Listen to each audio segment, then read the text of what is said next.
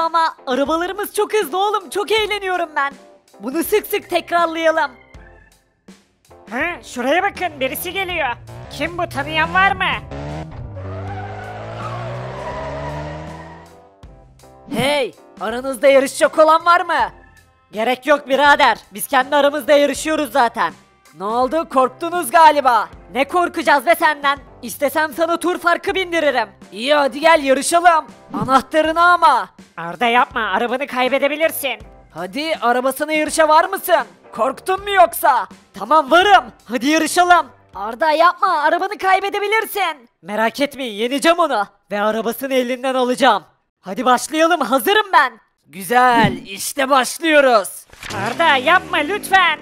Emin misin, bir daha düşün, arabanı kaybedebilirsin. Ben değil, o kaybedecek. Göreceğiz bakalım. Hazır olun, başlıyor. 3, 2, 1 ve başlayın. Hadi Arda, bas gaza. Sakın kaybetme.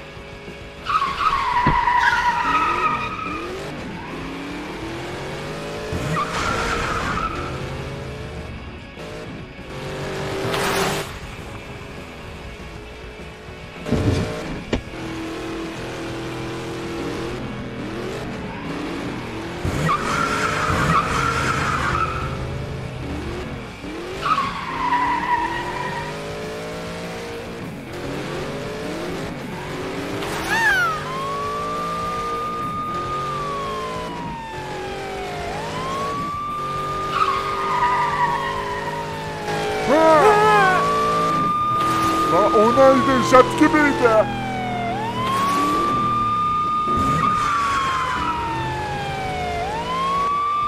İşte geliyorlar. Olamaz.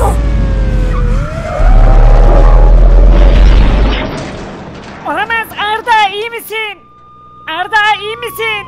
Polisler de geldi, çabuk fakir amcamlara haber verelim. Olamaz, biz de hemen ambulansı arayalım.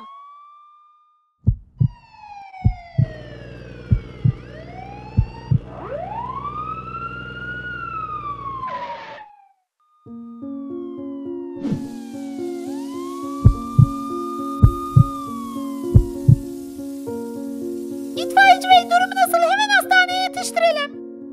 Maalesef her şey için çok geç. Onu kaybettik. Cesedi hastaneye götürüyoruz. Anlaşılan çok hızlıymış polis bey. Evet, gerçekten çok hızlıydı. Biz elimizden gelen ilk yardımı yaptık. Ama maalesef bu arabadan sağ çıkamazdı zaten.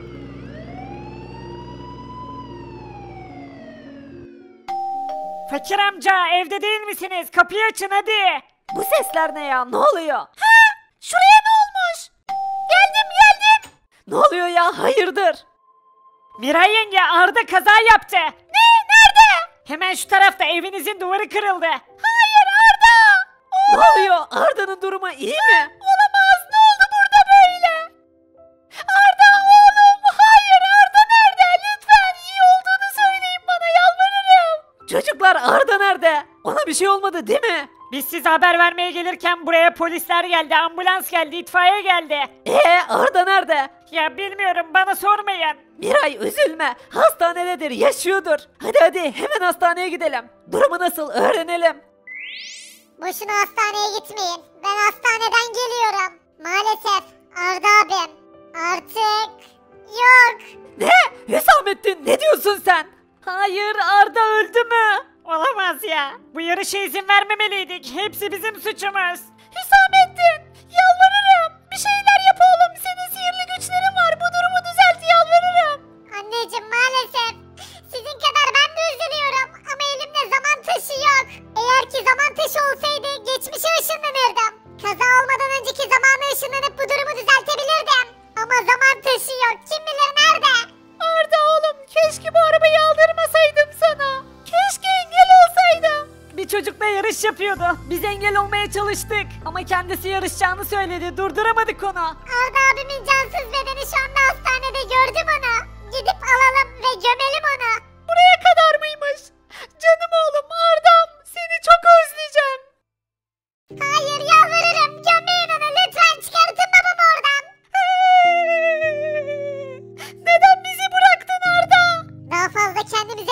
muhabbet etmeyelim. Arda abim artık aramızda değil. Onu son yolculuğuna uğurluyoruz. Oğlum, canım oğlum. Neden ez yapıyorsun oğlum? Neden? Sevdiklerinden bizden ayrıldın. Seni çok özleyeceğiz. Anne lütfen bir şeyler yapalım. Babamı geri getirelim yalvarırım. Gidelim artık, dayanamıyorum. Ayakta duracak halim kalmadı. Hadi arkadaşlar biz de gidelim, onların yanında olalım. İşte hepsi gitti. Canım dostum Arda, kaldık bir başımıza. Birlikte o kadar mutlu zamanlarımız oldu ki. Seni asla unutmayacağım. İleride çocuklarıma da anlatacağım. Seni çok seviyorum dostum. Elveda.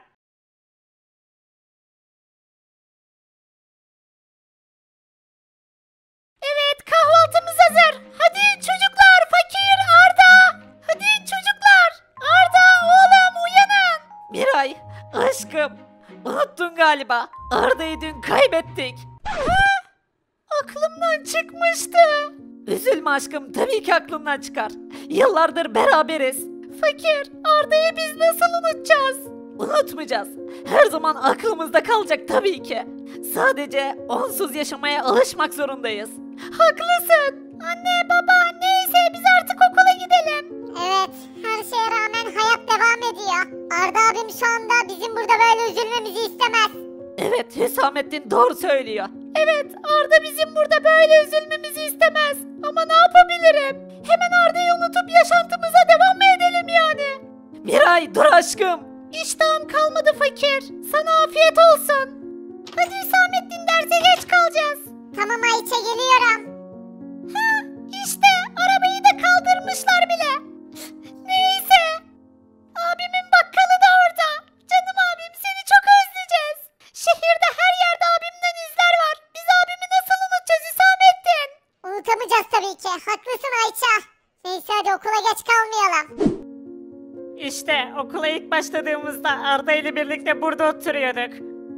Arda'nın masasına kimse oturmasın. Burası her zaman boş kalacak. Şimdi ben işe gidiyorum. Eskiden hep Arda ile birlikte giderdik işe. Onun yokluğuna nasıl alışacağım hiç bilmiyorum. Neyse hepinize iyi dersler. Burada sadece çiçekler olacak. Rüzgar öyle istiyor. Evet çocuklar hadi geçin yerlerinize. Elimde eski okul defteri var ve yoklama alacağım çocuklar. Bebek asker, Burada. Ayça, Burada. Hüsamettin ve bebek işçi, Burada. Öykü ve bebek polis, Burada. Arda, Kalbimizde. Kalbimizde. Kalbimizde. Kalbimizde. Tamam çocuklar, Arda'yı anmak için böyle bir şey yaptık. Bugün ders işlemiyoruz. Herkese iyi günler. Zaten hepimizin morali çok bozuk. Bu durumdayken ders işlesek de bir şey anlamazsınız. Yarın kendinizi toparlayın ve o şekilde okula gelin. Arda'nın yokluğuna alışmak zorundayız. Hadi görüşürüz çocuklar.